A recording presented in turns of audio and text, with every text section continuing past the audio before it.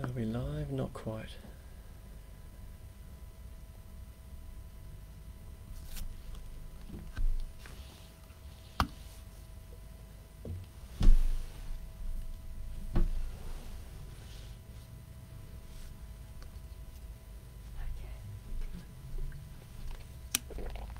Good morning. Did you see any sleep?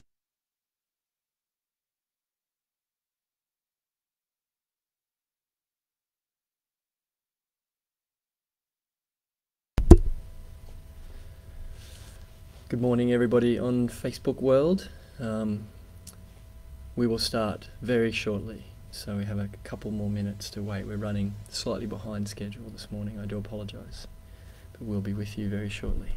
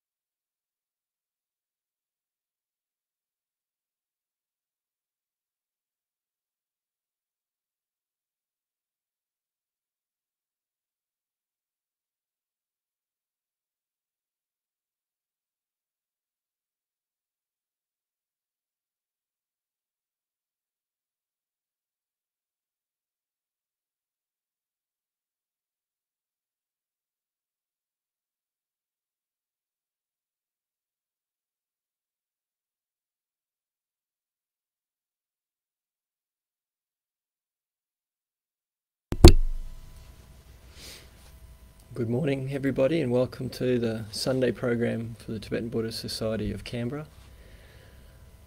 It is a little bit past 11, so I apologise for the slightly late start. We'll get underway very soon. Just letting everybody know that we are live here in our Holder Centre at the Grant Cameron Community Centre. And the intention is that we would try and have these Sunday programs returning to sort of pre-COVID conditions where we do meet here face-to-face every Sunday. So if you wish to join face-to-face, 9 times out of 10 we'll be live here at the Holder Centre. I can't guarantee every single Sunday, and thank you for those who are with me this morning.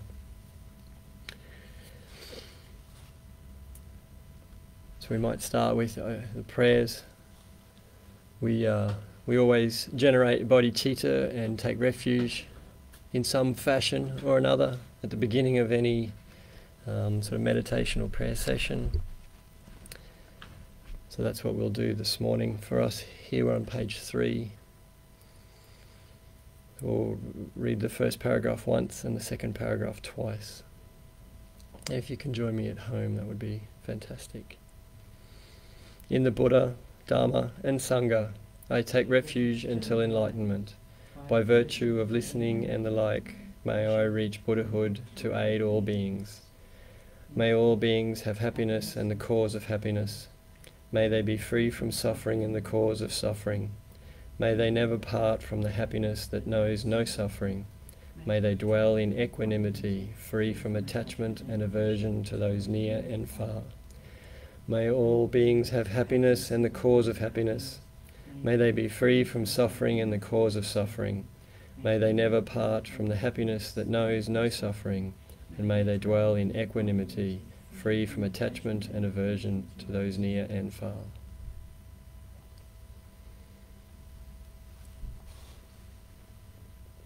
Now we will partake in some calm abiding meditation. So if you get yourself into a calm, comfortable position,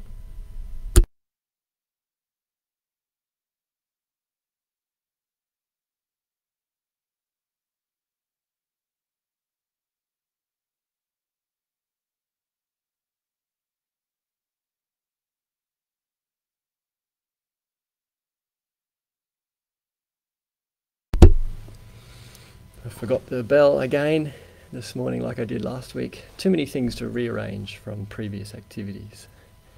Never mind. So I like to start my own personal meditation session with 3 big deep breaths.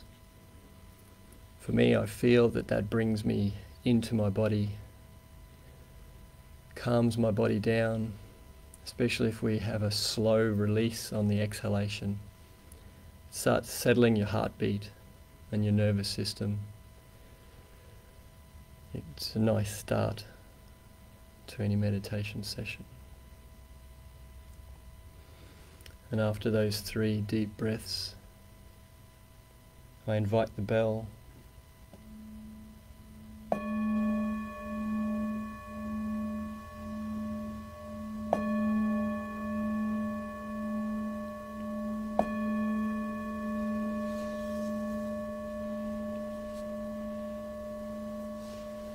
We'll start the morning with some body scans. Starting from our toes, scanning upwards through our body. And here we're checking for our posture and also being grateful for the earth element which our legs represent and the stability that brings to our practice. As we scan up our spine, we check our posture, that we are sitting nice and tall. If we are in a chair, we are sitting up off the back of the chair, supporting our own weight. And again, we give thanks for the fire element and the energy that it brings to our practice. Scanning down our arms, all the way down to our hands.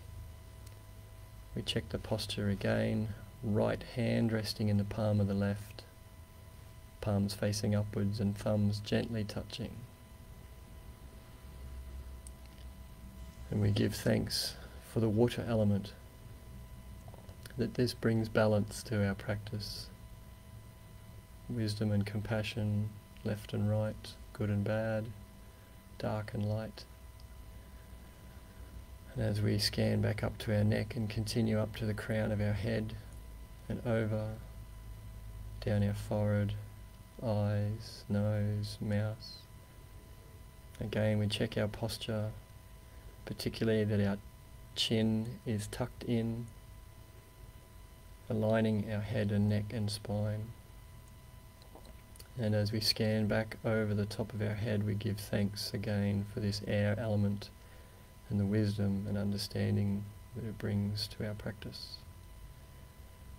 We scan back down our neck to our shoulders, arms, hands, and back up our arms, mindfully checking our posture, checking in with any pain possibly that we might want to befriend. Keep scanning down your spine, checking your posture, giving thanks. Just bringing ourselves home to our body and finishing off down at our toes. And that's all the instruction I will give for now, so I'll leave you to do some body scans in your own individual style for the next few moments. I'll keep an eye on the time. You keep an eye on your body.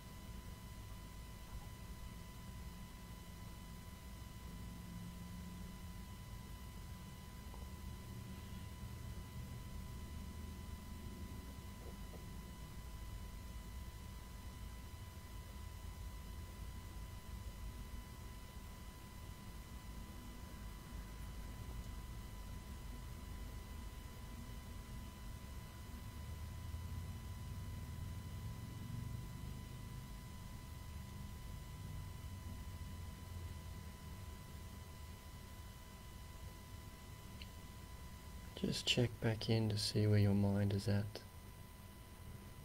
and if it is focusing on what you want it to focus on. May I suggest in your next round of body scanning, not only check for posture, but check for any pain or discomfort that you might want to breathe out, let go of, relax into.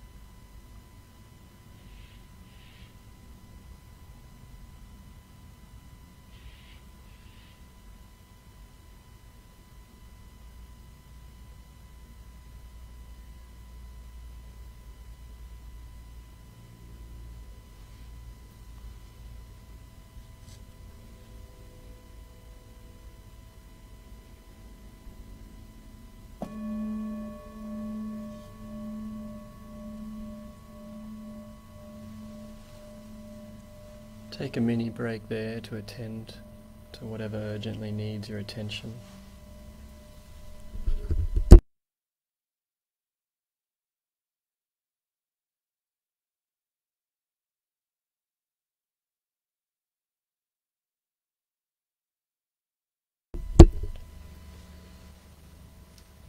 And now, with renewed commitment, we shall return to our meditation, this time with a focus on our breath. Just following our rounds of breathing in through our nose as we watch our inhalation. Notice the change between the inhalation and the calm abiding pause at the top. Notice the change to the exhalation, and follow our breath as it exits our body, all the way down to the bottom of the exhalation, and observe how that changes, either with another slight pause or directly into the next inhalation.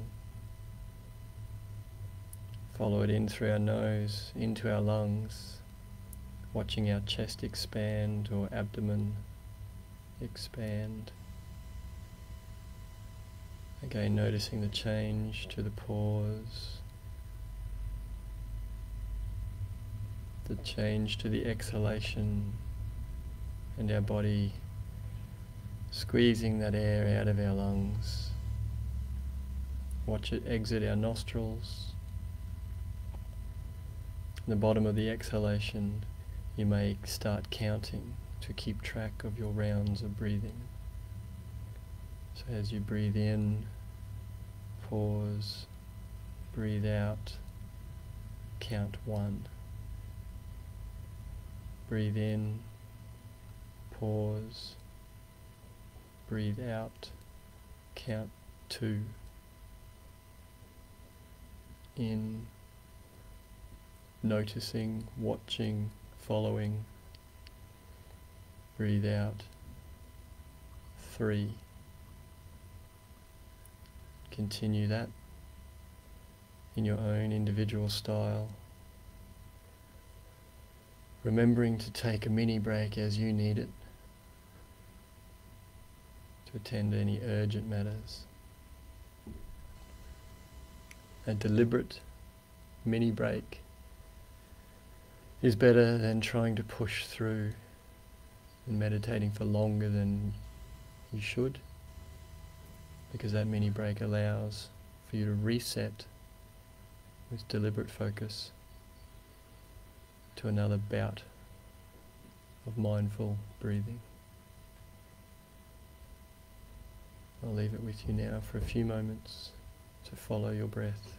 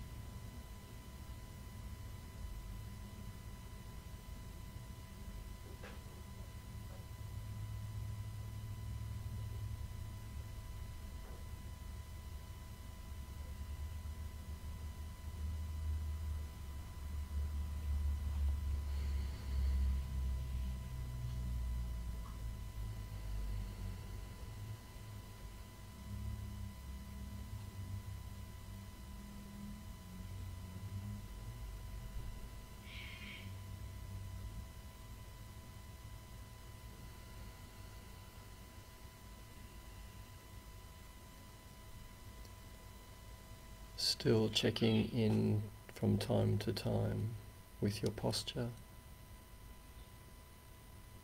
ensuring your body is in the right position, right down to a slight smile on your lips.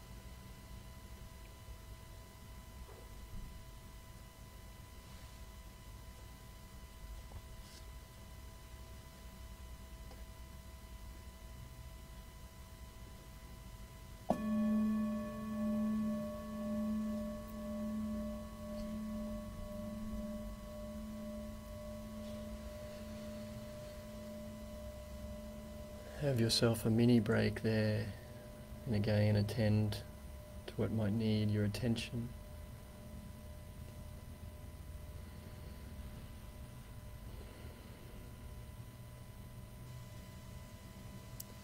Several short bouts of productive meditation is better than pushing through and trying to do half an hour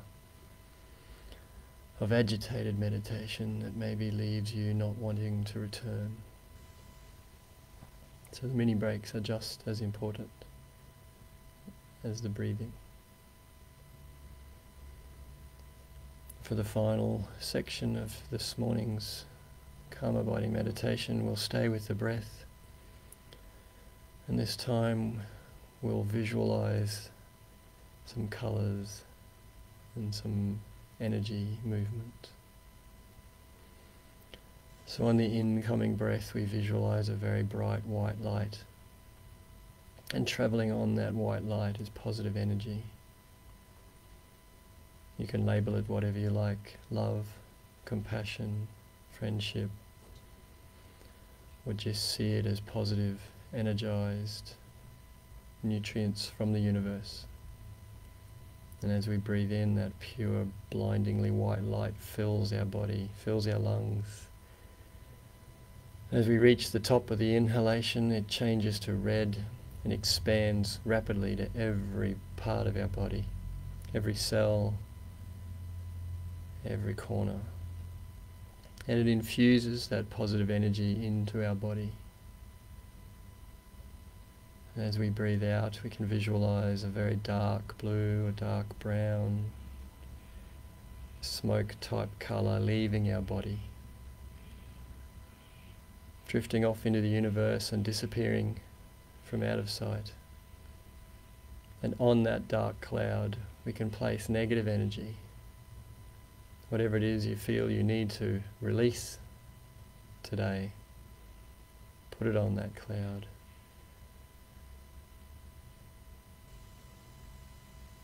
So as we breathe in the white light and the positive energy, see it, feel it coming into your body, and know that you can request from the universe. As we reach the calm abiding, feel it rush to all corners of your body. See it fill your body with the red, beautiful red light, and know that it's infused into every cell. And then as you exhale that dark color, see it, see the negative energy leaving your body. Watch it drift off into the universe. Know that you can just let it go. And feel it leaving your body. Drop your shoulders, relax, feel the burden lifting. So on the inhalation, see it, feel it, know it. On the exhalation, see it, feel it, know it.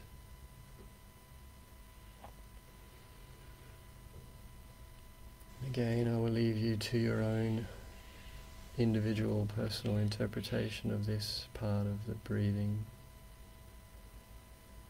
I will watch the time. You watch the movement of energy.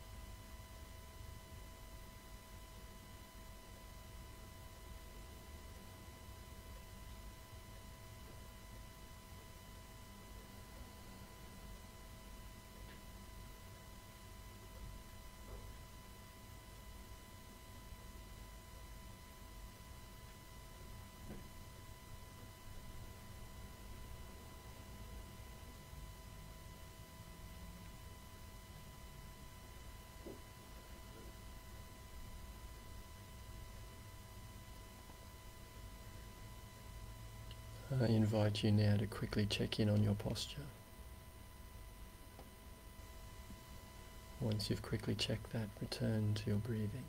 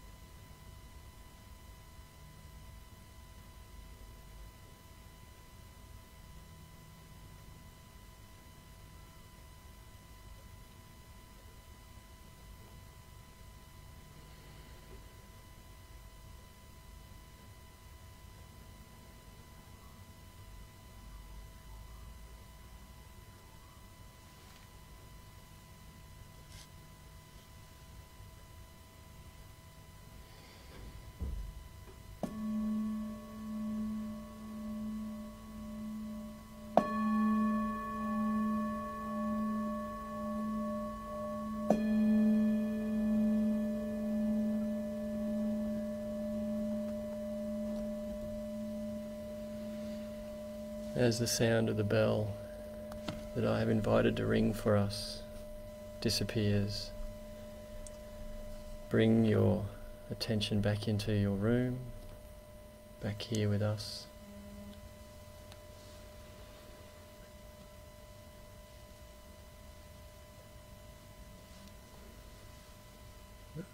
I thank you for allowing me to lead you this morning in this meditation practice. It is a privilege for me.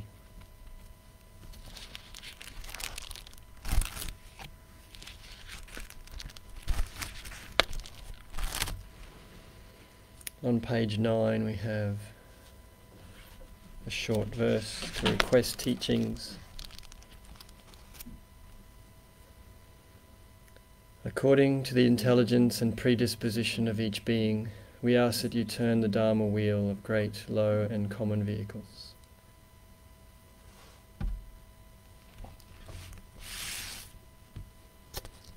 And before I forget, I will mention that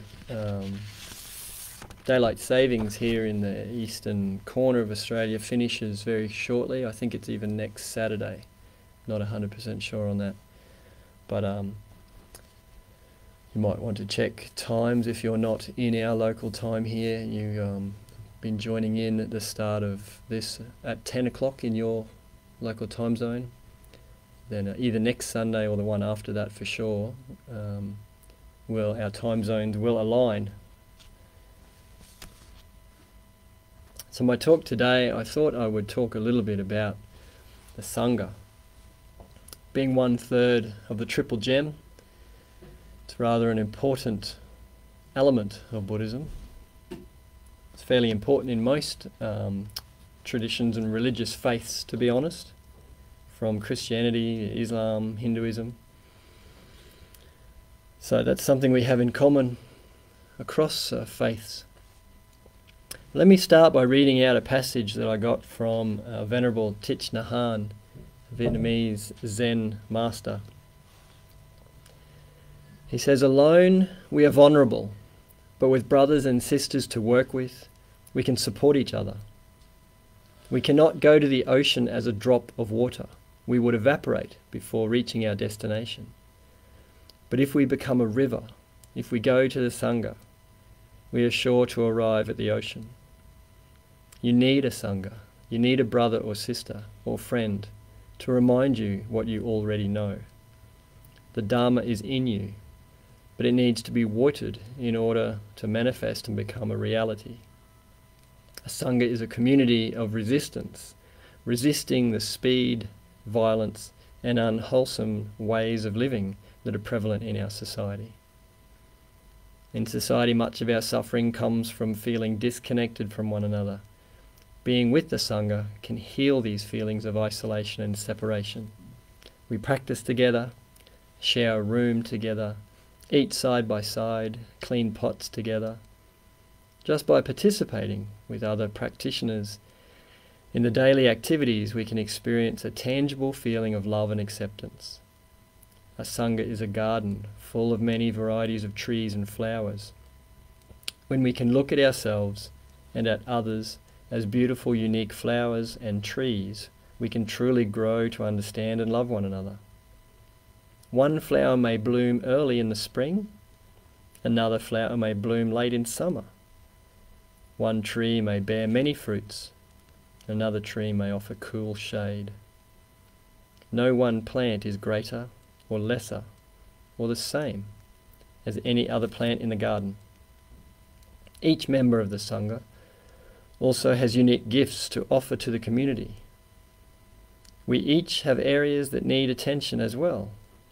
When we can appreciate each member's contributions and see our weaknesses as potential for growth, we can learn to live together harmoniously.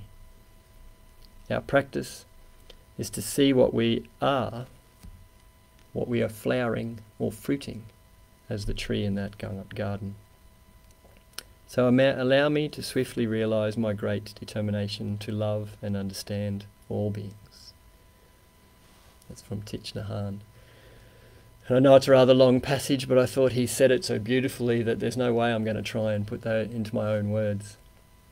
I think that sets up my talk beautifully of what a sangha is all about. It's a community of practice. We each bring our own individual skills, and of course we each bring our own individual needs and flaws, if I can use that word. And I guess that's also what makes it beautiful, is the diversity, the different people we meet and the different things we get introduced to in that sangha. And to me is rather beautiful. Sometimes a little frustrating, I know, but then I catch myself and I go, no, they're the things that make the sangha beautiful. So what is the sangha? Well, first of all, let me say that even though it's spelt with an A, it's not sangha, because that's an Aussie sandwich. So we're not talking here today about Aussie sandwiches. We're talking about a sangha. It has 3 different meanings from what I've been able to find out. It's all those who have become enlightened following the Buddha's teachings.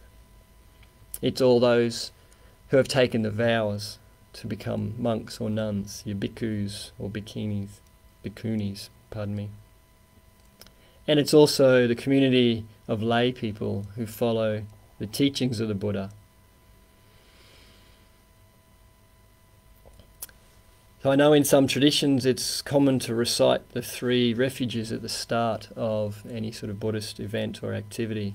I take refuge in the Buddha, I take refuge in the Dharma, and I take refuge in the Sangha.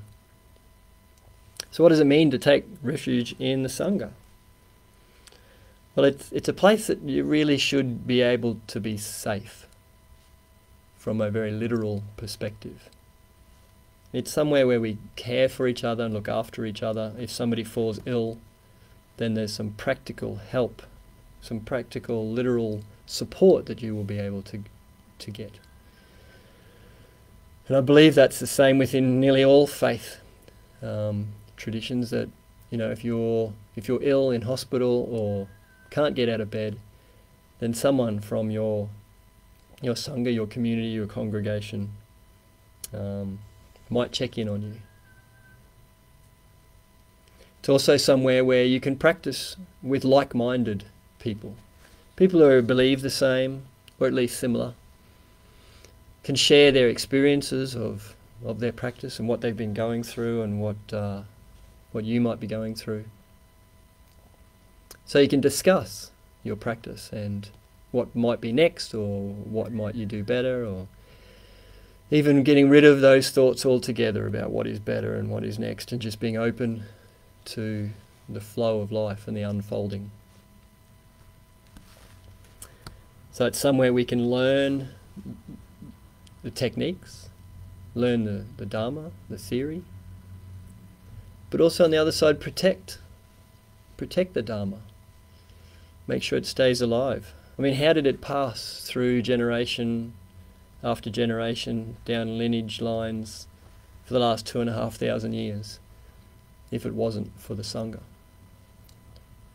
It would have vanished off the face of this planet if it wasn't for the Sangha.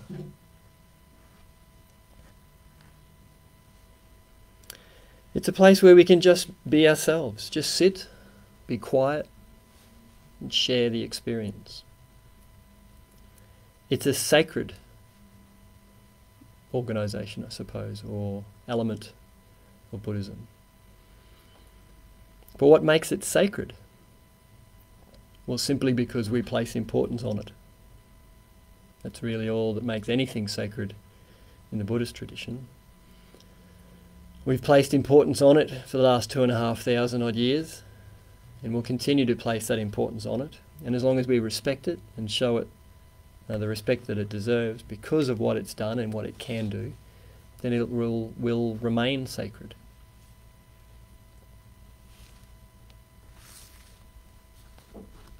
So it has a number of sort of practical positives and a number of spiritual positives, I suppose, to allow you to practice, to allow you to feel and be in a safe place, to experience and grow and unfold. It's like a safety net, I suppose. It can be a little intimidating at first. This is what we might need to keep in mind for new people who come along and think about joining. Because in some environments, I mean, just look at what's behind me, it can seem a little daunting with the colour, with the different statues and symbology and pictures and paintings. For someone who doesn't understand what all this means, or why we have it, or comes from a different tradition, it can very well seem a little daunting. When to bow, who to bow to, how far to bow, exactly how to bow. Should I, if I'm going to cause offence, if I do or don't? You know, there's many questions that the newcomer has. So, as a member of the Sangha, I think it's important for all of us to welcome new people, to settle them, to show them that what are the basics and what's sort of expected, what could possibly cause offence, how to sit, how to bow, if bowing is part of your tradition, which here it obviously is, and all of those basic sort of things, so that they feel comfortable and supported. Just welcoming them, learning each other's names, those sorts of things will create a sense of togetherness, a sense of belonging and support. few of the basic rules I've been able to determine is that we need to encourage diversity, as I've already sort of mentioned. Ask questions in a neutral manner without putting a little bit of bias or judgment on there.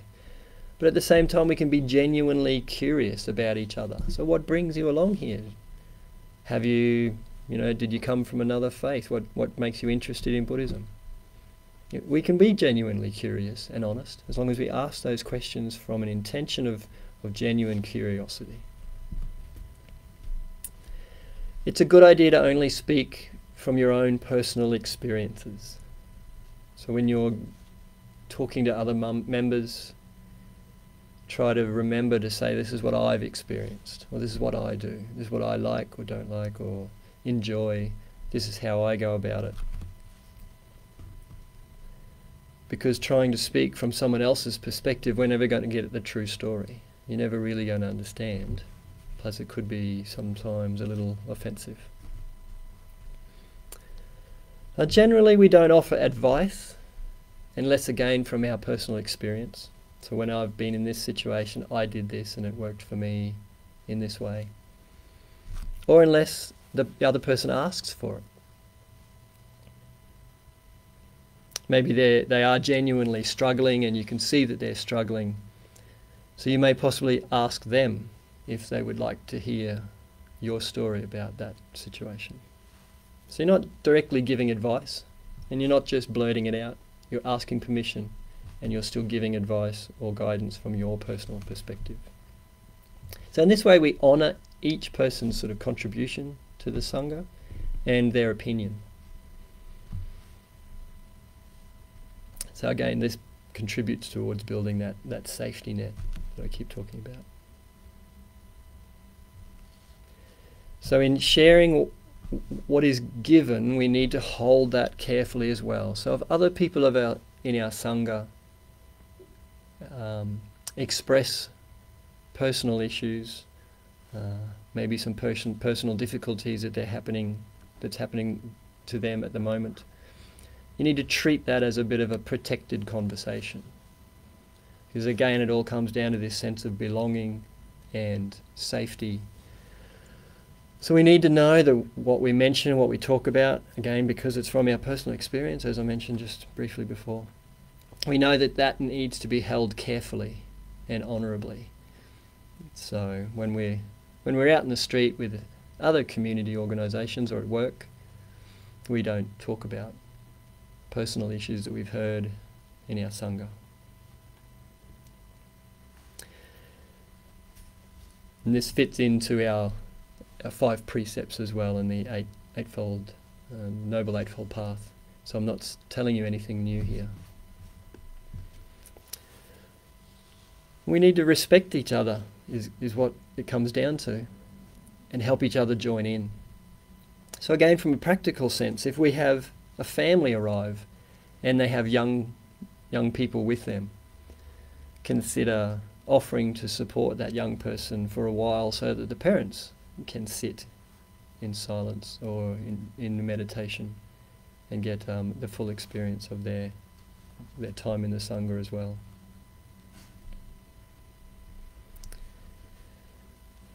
Some more of the practicalities that I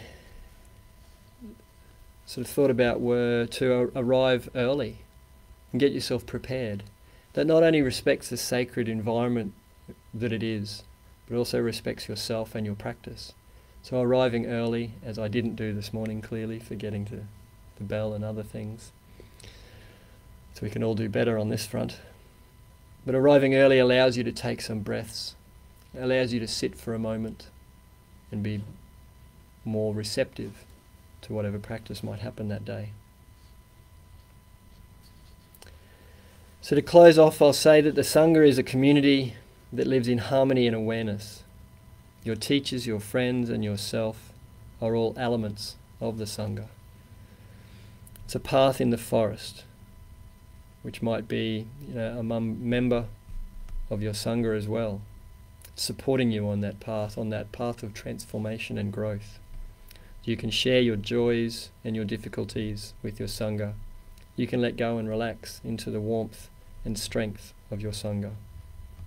Sangha is like a river, flowing and bending with flexibility, responding to the environment in which it is situated. You can take refuge in your Sangha. We join in the stream of life, flowing and becoming with one another, our brothers and sisters in the practice. In the setting up of the Sangha, in the continuing, and I guess sometimes in the dissolving. So Sangha used to be just ordained monastics, but now it really has many different elements to it. And I know of some Buddhist traditions that are all female. And I know of one that is focused on LGBTQI plus members, Rain Bodhi, if you're interested. You might want to look up Rain Bodhi on Google.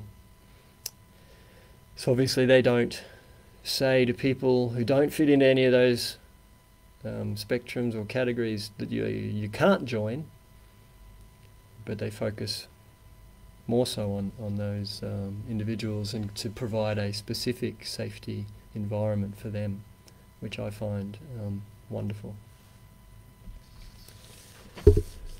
So this is all I wanted to say about the Sangha today. I wanted to sort of remind you more, I suppose, because I'm hopeful that we all know of what I've mentioned today. I really just wanted to remind people and myself about the power and the beauty of a Sangha and why it is 1/3 of the Triple Gem. Hopefully this has been of use to you this morning. And if anybody has any questions or comments, feel free to put them in the text box and we can have a quick chat about them. Or if there are any questions here or comments you'd like to share. Otherwise, I will close with the dedication of our merit.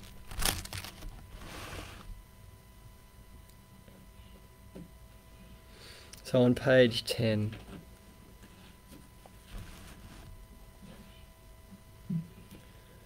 by this merit may we overcome the defilements and gain omniscience. May I liberate all beings from the ocean of birth, old age, sickness and death. Hearing the Mahayana teachings, whatever merit I have accrued, may all beings become stainless vessels to hold the Mahayana teachings. Courageous Manjushri knew all things, and Samantabhadra did likewise. Following of all their examples, I shall dedicate all these merits. May the excellent bodhicitta take birth where it has not yet done so. Where it has been born, may it increase freely without degeneration. Thank you very much and go well. Thank you. Lovely to see you here again. Very, very nice that you found out we were open again. Yeah, that's good. Thank you very much. Appreciate your coming along. I appreciate everybody's time at home. Go and enjoy the rest of your Sunday. Next week, Venerable Jamyang will be talking only on Facebook, unfortunately. He's not able to get into the Holder Centre. But the week after that we'll be back in person here in the Holder Centre and on Facebook. So I look forward to seeing you all again. Thank you very much. Bye-bye.